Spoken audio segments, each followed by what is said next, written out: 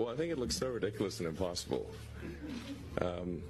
And you can tell it's real because it looks so fake, honestly. Like, we'd have way better CGI if it was fake.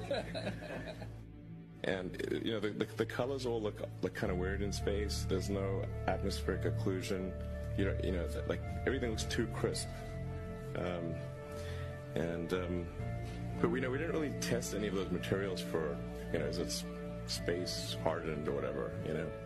So it just has the same seats that like a normal car has. It's just literally a normal car in space, which I kind of like the absurdity of that.